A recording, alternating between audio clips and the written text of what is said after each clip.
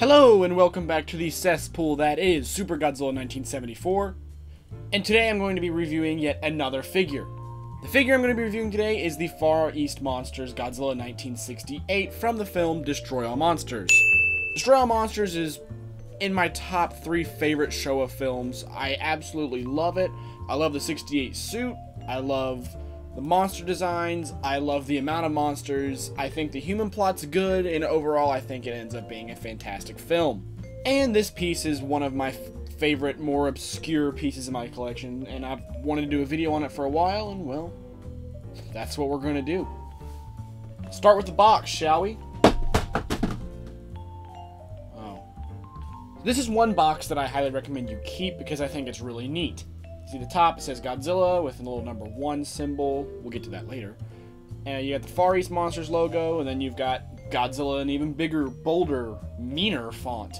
Destroy All Monsters Battle Zone, the collectible series. On the side of the box, you have a nice little film strip showing scenes from the movie, which I think is really, really neat. In the background, you have Godzilla 68 just kind of standing there, a little menacing, a little red, a little cool. You have Godzilla written in Japanese at the bottom, and then you've got kind of a description of what this figure is based off of. It says, Godzilla was the first kaiju to attack the United States. In Destroy All Monsters, he lands in New York, blasting the UN building. Destroy All Monsters was Godzilla's 9th movie. Destroy All Monsters established Godzilla as the leader of Earth's monsters, a concept echoed in later films such as Godzilla vs. Gigan. That's actually extremely debatable. I wouldn't trust that.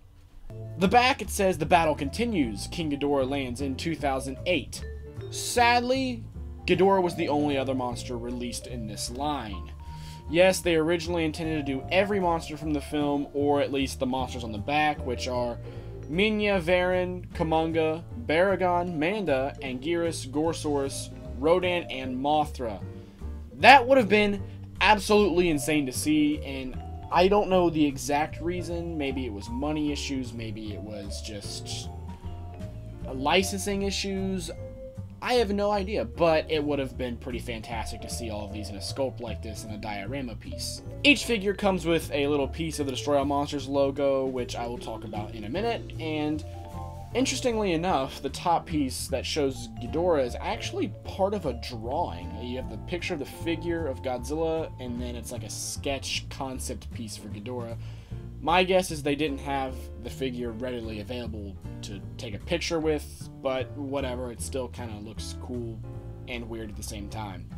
The next side of the box shows the Destroy All Monster poster, and then a giant description of Destroy All Monsters that I'm not going to read. Top of the box, bottom of the box. The one accessory that this figure did come with is the All in Destroy All Monsters. Like I previously stated, this was originally supposed to come with little pieces of the logo, and eventually you would just put them together and it would say Destroy All Monsters. Neat idea that never really came to be. This is actually kind of like a resiny stone texture. It's got a lot of weight to it, surprisingly, and it's actually really well sculpted. I think it's really neat. I would have been a ginormous fan if we got the rest of the set, but it never really happened, so I can't remember which piece the Ghidorah came with, but for now, all I have is All. So yeah, there's that. Nicely painted. It's just white and black resin type of piece here. Pretty neat. And now let's jump to the figure itself. The figure itself is also a resin statue-y piece. The base is made of plastic, and it's painted like the final battle scene in Destroy All Monsters, kind of like an earthy, mountainy kind of countryside, I guess. And then Godzilla himself is resin, or at least I think it's resin. If it's not resin, it's something that's like a statue. With it being this resiny type of material, the detail really, really stands out, and I think it actually looks pretty incredible. You have Godzilla's tree bark-like skin, and pretty much everything you'd expect to see on a Godzilla. It's all there, it's all defined, it all looks crisp. I think with resin, and pretty much everyone can agree, resin items, it captures the detail a lot more. And I think some cases resin kits look way, way better than their vinyl counterparts, but not a lot of people are skilled enough to buy them, build them, paint them, and show them off. So You don't really get to see that often. As for articulation, this figure has absolutely none. That's right, it is a statue. It doesn't move, it literally sits there. And it looks pretty. Don't expect anything special. As for paint applications, this figure is painted like your typical Godzilla. You have your charcoal grays, your blacks, your light grays, and it all blends together really well.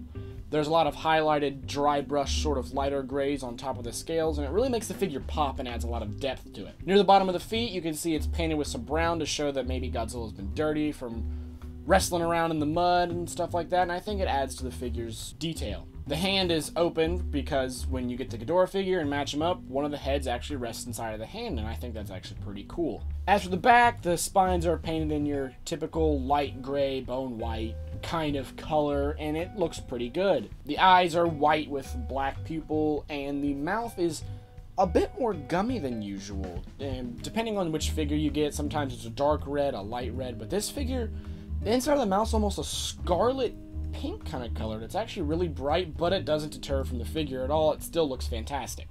The nails have this grating effect, which also adds to the figure's depth, and I think it comes out really nice looking. One of the main pulls of this figure is the light up / sound gimmick that comes with it, and I will display that now.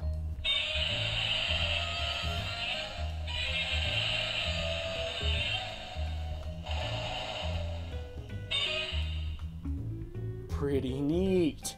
I'm fairly certain this figure doesn't come with batteries. I'd have mine replaced, and mine was brand new when I bought it. So if you are looking to buy one off of eBay or wherever, grab some batteries.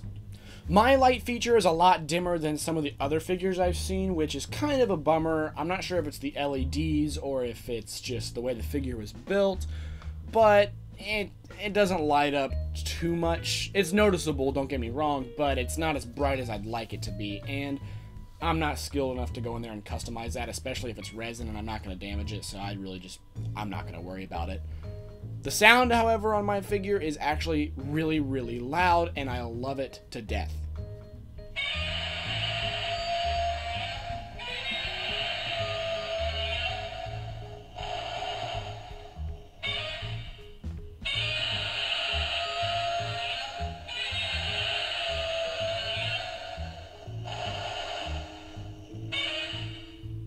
Now, at a distance, this captures the 68 suit almost perfectly, but when you get up close, I think he does look kind of goofy, a little weird. I don't know what it is about it, just the way they sculpted it. He looks a little funky, but I actually kind of like it. Now let's size him up with some of his brethren.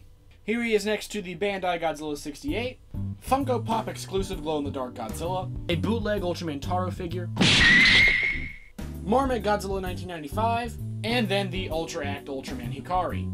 I think this figure is absolutely fantastic for the price and just in terms of what it is. You get lights, you get sound, you get a nicely sculpted figure with a little display base, and he's not enormously huge and doesn't take up a lot of space. I highly recommend this figure for anyone that's just starting to collect, or if someone that's looking for more obscure pieces that isn't something as common as Bandai or expensive as X Plus. I originally bought this figure for $20 off of eBay. I believe I saw like 10,000 of them at G-Fest last year for $25. You can pretty much pick the Godzilla up for a dirt cheap price. However, the Ghidorah has become quite an expensive and rare piece. I'm still trying to find one to this day. This figure is an easy 7 or 8 out of 10 for me. I love the 68 suit, and I think Far East Monsters captured it pretty damn well in this figure. That pretty much does it for this review. Thanks for watching, guys. Please subscribe, like, if you want, hit that freaking bell at the bottom. It really helps out, especially since my channel is really terrible and really small, and it's collapsing. Oh, please, God, help me.